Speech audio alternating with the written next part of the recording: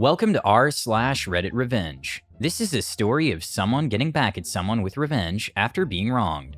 Thank you friends for subscribing to the channel and for so many likes. The first story. Noisy resort guest is loud throughout the night. Ends up with his secret going back to his family. The second story. Promoter did not pay us money for the concert, so we refused to perform. The third story. Neighbors constantly held noisy parties and did not make it quieter, so I ruined their hangover morning. Today's first story is, noisy resort neighbor gets his secret spilled. My wife and I decided to go to Southern California for the holidays. We found ourselves a nice resort and checked in. All was well until we noticed that the walls in our room were very thin. As we entered our room, we could hear our next door neighbor talking and having an argument with his girlfriend. We shared one common wall with them. They were shouting pretty loud and we could hear everything through the wall. We'll refer to this guy as noisy neighbor, NN. NN kept fighting with his girlfriend about something she said earlier. We didn't follow, wasn't interested, and decided to go eat and explore around the town we were in. We came back around 10 at night and all was quiet. We figured that NN and his girlfriend already went to bed, so we went to bed as well. Turns out he was out. NN and his girlfriend came back at 12 laughing and really loud. Loud to the point that we could hear them and hear their entire conversation. Looks like they made up after fighting that morning. We hear the girlfriend say that she's hungry, and NN calls for pizza delivery. It was there that we heard NN's name, phone number, and credit card info. Not that we would do anything with it. They kept chatting and laughing, and we could hear every bit of their conversation through the thin walls. Wife and I tried earplugs, radio, and everything we could think of to drown out the noise. We were hoping that they would eventually turn in for the night, and there would be some peace and quiet. Yet NN was full of energy and boyish laughter. Finally, at around 2 a.m., we decided to call the concierge and let the resort security deal with it. The resort we stayed at was meant for mindfulness and meditation, so it did enforce some quiet hours. Security called them up and told them that they were too loud and to keep their voices down. This did the trick for some time and we fell asleep, only to be woken up again at around 5 a.m. to some really loud love, like moaning and screaming from the girlfriend. After they were done with their business, they washed up and just kept talking. Laying there in bed, I heard all about NN's job, where he was from, where he grew up, his political views, and so on. Finally, at 6 or so, we called up the front desk again. This time, security actually came and knocked on their door to tell them to keep their voices down, as it was still officially quiet hours. NN and his girlfriend were furious that they could be disturbed when they were just having fun and having a good time. They claimed that they weren't loud at all, and why can't they just have some fun? They threatened to leave poor reviews for the resort, and made sure that all their friends would hear about this. Security took that all in, gave them their warning, and left.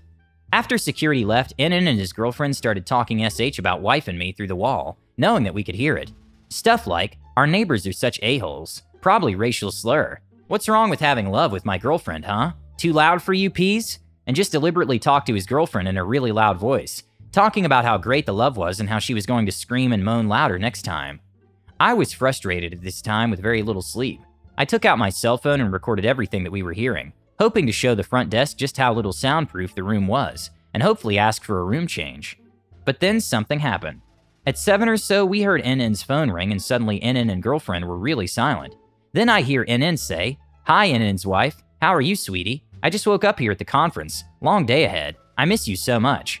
It turns out NN was cheating on his wife with his mistress over Christmas. At this point, my wife and I hatched a plan. With all the information that we had on NN, his wife's name and where they lived, we started combing Facebook and yellowpages.com for more information. Lo and behold, we found what NN looked like. Old man in his 50s and his wife. All the information matched up with what he had been talking about all night, and plus his zip code when he ordered pizza. A bit more digging and we found where NN's wife worked, and her email address. A simple Outlook.com email address. Later I compressed the recording I had and sent it to NN's wife. The best part is that the recording contained NN's wife's phone call to NN, so she had no doubt it was definitely NN. Exhausted with little sleep, my wife and I decided to just get up and go get some breakfast around town. We come back a few hours later and stop by the concierge's desk. We wanted to thank them and their security for trying to help us get some sleep, and to ask for another room. Turns out we didn't need a room switch. They checked out this morning, a few days earlier than scheduled, the concierge told us. She mentioned something about an urgent family concern that NN had to attend to. Looks like our plan had worked much better than we had hoped for. The rest of our stay at the resort was quiet and uneventful. No one else checked into that room. I did show the front desk parts of my recording just so they know that they need to work on soundproofing their rooms in the future. The next story is, another promoter fail. This time we were providing PA and backline for an African tour. We had a run of a few shows every couple of days. Typical African musicians, though, wanting to sound check for 5 hours before performing for another 5 hours. These are long days. Also, the level of professionalism that we're all used to goes out the window when you're dealing with inexperienced promoters and label reps who are new to this country and the near-clinical way in which we operate. We run things like a military operation. If you think that every gig is run by stoned-out roadies who sit watching Spinal Tap every day on the tour bus, you're most likely mistaken. Like I said, we run things strictly on time, and we follow safety procedures, and everyone on the crew is professional. We struggle when people expect us to lower our standards to theirs. So anyway, we did some shows, and the rule for this tour, due to the volatile nature of the events, people in the audience like to stab and kill each other every show, so there's a risk of police shutdowns every show. We decide to employ the tactic of payment for the following show at the end of the night. In other words, on show 1, we got paid for that show and also the next show too. We turn up for show 2 and also get paid for show 3, etc. We're at show 4 and at the end of the night we couldn't find the promoter. It's a Thursday and the next show's in London on the Saturday night. No stress. We load out of the venue and I drop a text to the promoter. Me. Hey, missed you tonight. Can you arrange to bank transfer the payment over to me for Saturday's show? No response that night. He must be tired and gone to bed. Next day, Friday, he calls me up and says he'll wire me the money ASAP. I tell him that I won't be departing for London until 10 a.m. on Saturday morning. It's a 3-hour drive from me. He has until then to transfer me the money, or I'll assume the show is canceled. Me and the rest of the team agree to call each other around 10 a.m. to check if the gig is on. Next day, Saturday at 10 a.m., I check the bank. No funds, no expectant funds, nothing. Zip. We all switch our phones off and have a day out with our respective friends and families. A nice day off. Around 4 p.m., I decide to switch my phone on. I'm coming out of the cinema with my girlfriends. My phone beeps, I glance at the screen. 25 missed calls, a dozen answered phone messages and texts from the promoter. Just as I'm about to laugh out loud, the phone rings. It's the promoter. Promoter. Hey, so, where are you? Me. I'm just outside the cinema, on the way to Nando's. Promoter laughs nervously. You do know there's a show tonight, right? Me. No there's not. I reply quite reassuringly. Promoter. What do you mean? I'm at the venue now with the band. Where are you? Me. I'm on my way to Nando's for dinner. I'm 150 miles away. The back line and PA is in a truck a further 25 miles away. All the crew are having a day off. Like I said, there's no show tonight.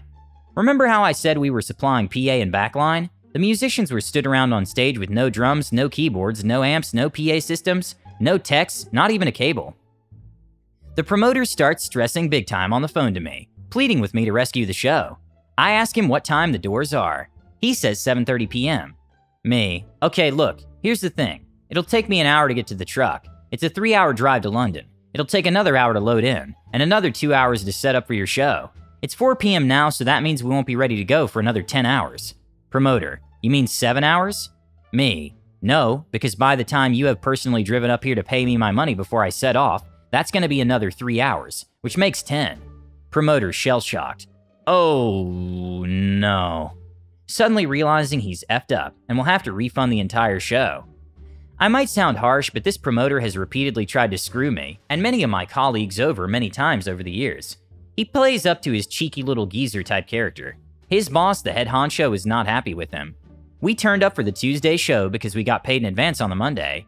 After Tuesday's show, we were paid in full for the rest of the tour, a further 10 shows. The last story is, party hard or go home, losers. This story comes from a few years back when my wife and I had bought our first home. It was a lovely Queenslander in a lovely town. The only problem is the neighbors, who were definitely not lovely people. They also liked to have parties all the time. Weekends, weekdays, didn't matter much to them as most of them did not have jobs anyways. Their parties were loud, very loud, and went until basically whenever they finally ran out of steam. We tried calling the police as the law is quite clear about noise limits after 10 p.m. at night and before 7:30 a.m. in the morning. Unfortunately, the local cop, small town, never appeared to be available. Personally, I thought he was unwilling to face down the Trash family and their relatives on his own, so I don't really blame him too much. So one summer night in the middle of the week, the Trash were really going for it. Thumping music, drunken yahooing, and beer cans flying all across the street. I saw my neighbor from across the street trying to get them to turn it down, only to get loudly abused and threatened. We called the police. No result as usual. I tried talking and yelling over the noise, and was told to party hard or go home, loser, whilst receiving all sorts of obscene gestures and several thrown beer cans. Okay, I tried the nice way. So at around 1 a.m. I went over the road to see my neighbor who was unsurprisingly still awake. I told him I was going for the revenge this time, and asked him to forgive me for what I had planned. He was only too happy to grant forgiveness, and promptly gathered his family and drove off to the local campground over near the lake. I also went and saw each of my other neighbors in the street, warning them of my plans and suggesting they might want to take measures. They were all overjoyed. Some important points here. Now, my trash neighbors like to party and drink all night, then collapse in a heap and sleep all day. As none of them had cars, and thank Buddha for that, they would have to walk home, and so all stayed next door to sleep it off instead. Our houses are reasonably close together, with my driveway between them. Noise in that narrow space will echo like an MF.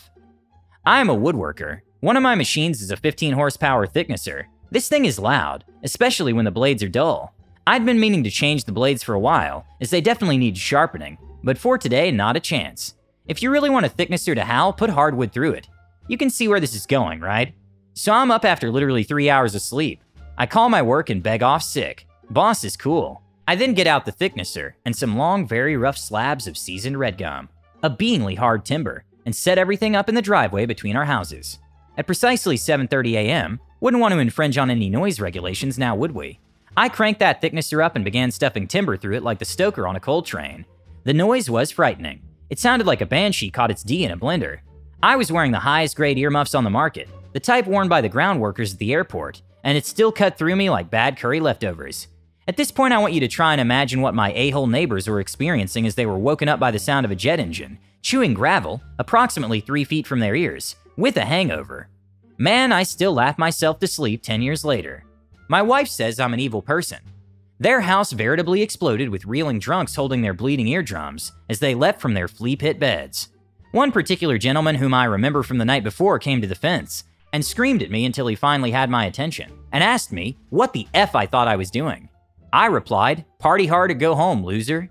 So I shut down the thicknesser in a fit of neighborly compassion, but only long enough for them to all slope back to their wank pits and begin snoring again. You didn't really buy the compassion BS, did you? Whoops, I said loudly. I missed a board and started up the whole SH show again. Once again, they all come tumbling out like a nest of rats washed from the sewer, yelling and complaining. Once again, I turn it all off. All good, should be done now, says I. I repeated this another 3 times. Frankly, I am a bit of a bee. Then the cops turn up. Yes, that's correct. They actually had the nerve to call the police on me with a noise complaint. The cop asked me if it would be possible to knock it off. I replied that I believed I was within the correct times for making noise, unlike last night when you were called. He at least had the good grace to look a bit sheepish about that and left. The neighbors learned to quiet down after that. Thanks for watching. Don't forget to subscribe and turn on notifications.